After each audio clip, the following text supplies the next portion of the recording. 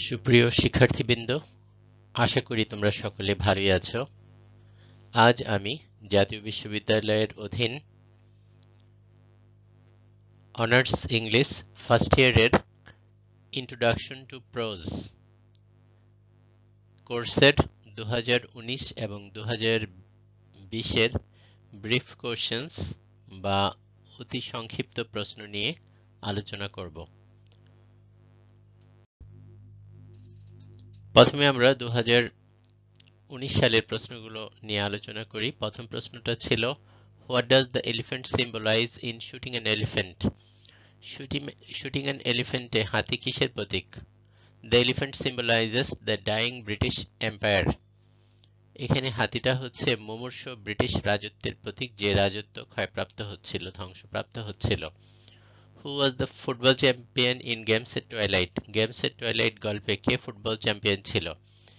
Games at Twilight গল্পে রঘু ছিল football champion. Raghu ছিল অন্যান্য বাচ্চাদের থেকে বয়সে বড় এবং শক্তিশালী। What does the cat stand for in Cat in the Rain? Cat in the Rain গল্পে বিড়ালটা কিসের প্রতীক? The cat stands for a helpless object. বিড়ালটা হচ্ছে একটা অসহায় বস্তুর প্রতীক। আরেক অর্থে it also stands for the American girl's desire to have a baby. American girl বা আমেরিকান ওয়াইফের যে আকাঙ্ক্ষা, একটা সন্তান নেওয়ার আকাঙ্ক্ষা, বিড়ালটা তারও প্রতীক। What type of writing is Gettysburg Address? Gettysburg Address কোন ধরনের লেখা? Gettysburg Address is an oratory. এটা একটা বক্তব্য বা বক্তৃতা। What is the momentous decree in I Have a Dream? I Have a Dream প্রবন্ধে momentous decree, ডিক্রি মানে আদেশ, momentous মানে হচ্ছে ক্ষণস্থায়ী কিন্তু গুরুত্বপূর্ণ। momentous decree বলতে কি বোঝানো হয়েছে? It indicates the Emancipation Proclamation. momentous decree দ্বারা বোঝানো হয়েছে দাসত্ব মোচনের যে ঘোষণা, স্বাধীনতার যে ঘোষণা, সেই স্বাধীনতার ঘোষণাকে, Emancipation Proclamation, স্বাধীনতার ঘোষণাকে। This momentous decree, এই আদেশটা, এই গুরুত্বপূর্ণ আদেশটা came as a great beacon light. এটা একটা বিকন লাইট, আতশবাজির আলোর মতো এসেছিল, of hope, আশার আলো, to millions of Negroes, lakh lakh নিগ্রোর কাছে। How did the Anglo-Indian papers react to the Jallianwala Bagh killing? ব্রিটিশরা যখন পাঞ্জাবের অমৃতসরে জালিয়ানওয়ালা বাগে সাধারণ নিরীহ ভারতীয় জনগণকে হত্যা করেছিল, তখন অ্যাংলো ইন্ডিয়ান নিউজপেপারগুলো, সংবাদপত্রগুলো, যেগুলোর মালিক ভারতীয় এবং ইংরেজ, তারা কেমন প্রতিক্রিয়া ব্যক্ত করেছিল? The Anglo Indian paper supported the mass killing, এই ব্যাপক গণহত্যার সাপোর্ট তারা দিয়েছিল, of the common people by the British army, British army সাধারণ লোককে যে হত্যা করেছিল তারা তার সাপোর্ট দিয়েছিল। তারা বলেছিল যে ল অ্যান্ড অর্ডার, আইন শৃঙ্খলা রক্ষা করার জন্য এরকম কঠোর পদক্ষেপ নেওয়া উচিত। What is the name of ম্যান্ডেলাস political party? ম্যান্ডেলার পলিটিক্যাল পার্টির নাম কি?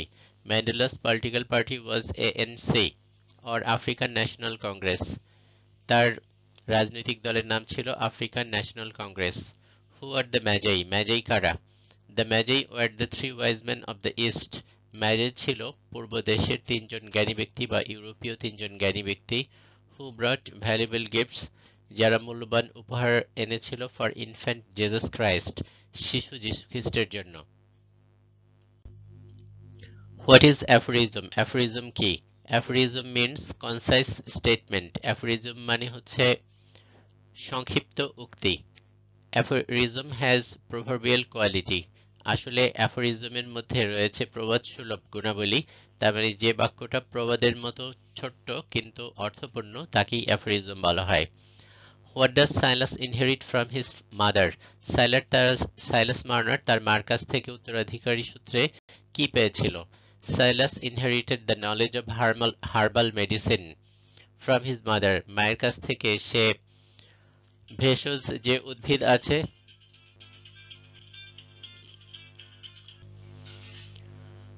What does সাইলাস inherit from his mother? সাইলাস তার মার কাছ থেকে উত্তরাধিকার সূত্রে কি লাভ করেছিল? সাইলাস inherited the knowledge of herbal medicine. ভেষজ চিকিৎসা সম্পর্কে সাইলাস তার মায়ের কাছ থেকে জ্ঞান লাভ করেছিল। সে তার মায়ের কাছ থেকে শিখেছিল যে কোন ভেষজ উদ্ভিদ কোন অসুখের চিকিৎসায় ব্যবহার করা হয়। হু ওয়াজ ম্যাডাম সাফরনি? ম্যাডাম সাফরনি কে ছিল? ম্যাডাম সাফরনি ওয়াজ এ হেয়ার ডিলার। ম্যাডাম সাফরনি ছিল একজন চুলের পণ্য সামগ্রীর বিক্রেতা। ডেলা sold her hair to her. ডেলা তার কাছে তার চুল বিক্রি করেছিল। How did the lady Flutter the young writer?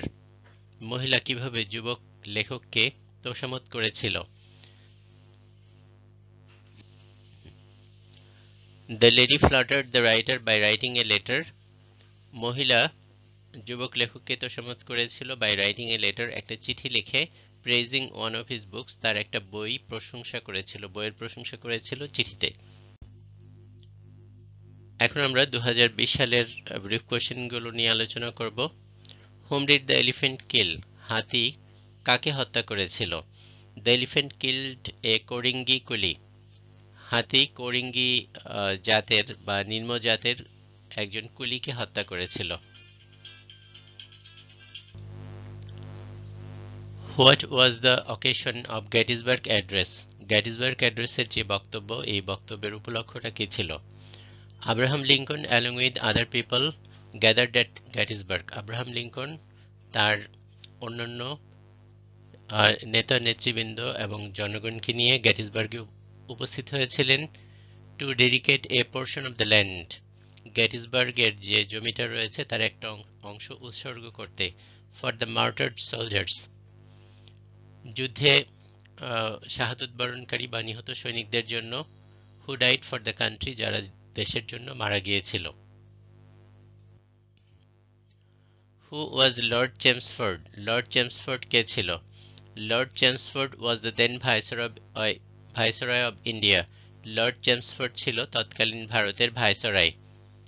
Rabindranath রোট a letter to him. Rabindranath ঠাকুর তার কাছে একটা চিঠি লিখেছিল, রিজেক্টিং নাইটহুড, নাইটহুড প্রত্যাখ্যান করে।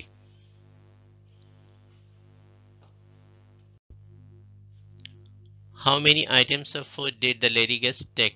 লেডি গেস্ট কয়টা আইটেমের খাবার খেয়েছিল? The lady guest took 6 items of food and drink. Lady guest মহিলা অতিথি 6 আইটেমের খাবার এবং পানীয় গ্রহণ করেছিল। এগুলো হচ্ছে caviar, asparagus, ice cream, coffee, champagne এবং একটা বিশাল piece fall. Who is the great American mentioned by Martin Luther king junior? Martin Luther king junior I have a dream প্রবন্ধে একজন বিখ্যাত আমেরিকানের কথা বলেছে। এই আমেরিকানটা কে? He is talking about Abraham Lincoln. এখানে আসলে আমেরিকার প্রেসিডেন্ট আব্রাহাম লিঙ্কনের কথা বলা হয়েছে। What is the meaning of এবিয়েন্ট স্টুডিয়া in Maurice? Of studies প্রবন্ধে একটা ল্যাটিন কোটেশন রয়েছে। এবিয়েন্ট স্টুডিয়া ইন মরেস এর অর্থ কি? It is a Latin phrase, এটা হচ্ছে একটা ল্যাটিন ফ্রেজ। মিনিং এর অর্থ হচ্ছে স্টাডিজ ইনফ্লুয়েন্স ক্যারেক্টার, পড়াশোনা আমাদের চরিত্রকে প্রভাবিত করে। আমি কোন ধরনের বই পড়ি এটা আমার চরিত্রের উপর প্রভাব ফেলে। How did Laura react to the news of Scots death? স্কটের মৃত্যুতে লরার প্রতিক্রিয়া কেমন ছিল?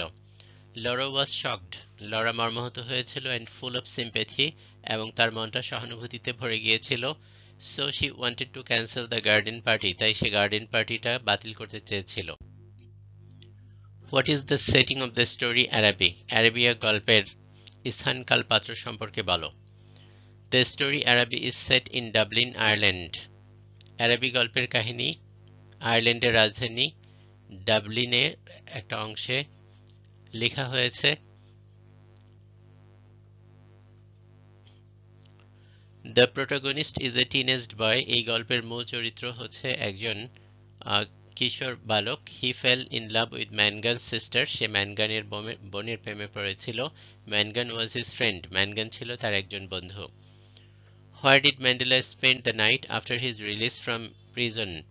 দীর্ঘদিন জেলখানায় বন্দী থাকার পরে ম্যান্ডেলা যখন মুক্তি পেলেন, মুক্তির পরে রাত্রটা তিনি কোথায় কাটিয়েছিলেন? He spent the first night at archbishop টুটু's residence in বিশপসকোর্ট বিশপসকোর্ট নামক জায়গায় একজন ধর্মীয় নেতা আর্চবিশপ টুটুর বাড়িতে তিনি তার রাতটা কাটিয়েছিলেন। হু are the biological parents of AP? এপির biological বা শারীরিক পিতামাতা কারা? Godfrey and Moli ফ্যারেন war the biological parents of AP. এপির biological পিতামাতা ছিল গডফ্রে এবং Moli ফ্যারেন। Why does Nancy refuse so long two adopt AP? এতদিন পর্যন্ত ন্যান্সি কেন এপিকে অ্যাডপ্ট করতে চায়নি, তার পালিতা কন্যা হিসেবে গ্রহণ করতে চায়নি? Nancy thinks that trying to adopt because you cannot have your own children. Nancy মনে করে যেহেতু তোমার সন্তান হচ্ছে না এই জন্য তুমি একটা পালক বা পালিকা কন্যা গ্রহণ করতে চাচ্ছ, is trying to interfere in God's providence. এটা হচ্ছে ঈশ্বরের যে ইচ্ছা সেখানে বাধা দেওয়ার মতোই। ধর্মীয় কারণ থেকে সে এপিকে তার পালিত কন্যা হিসেবে নিতে চায়নি। What did the maid bring for Sinora? কাজের মেয়েটা সিনোরার জন্য বা ম্যাডামের জন্য কি নিয়ে এসেছিল? ক্যাট ইন দ্য রেইন গল্পের একদম শেষে আমরা দেখতে পাই the made ব্রট A টর্টোইস shell cat for the সিনোরা। কাজের মহিলা ম্যাডামের জন্য বা আমেরিকান ওয়াইফের জন্য একটা বিড়াল নিয়ে এসেছিল, আর বিড়ালের জাত ছিল টর্টোইস শেল। এই জাতের একটা বড় বিড়াল সে নিয়ে এসেছিল। সুপ্রিয় শিক্ষার্থীবৃন্দ, এতক্ষণ আমার সাথে থাকার জন্য ধন্যবাদ। আসলে ব্রিফ কোশ্চেনগুলো বোর্ডের প্রশ্ন যদি তোমরা একটু চর্চা করো তাহলে হয়তো কিছুটা কাজে দিবে, তবে শুধুমাত্র বোর্ডের প্রশ্ন পড়াই যথেষ্ট নয়, তোমাদেরকে অবশ্যই টেক্সট বই পড়তে হবে। সকলকে আবারও ধন্যবাদ।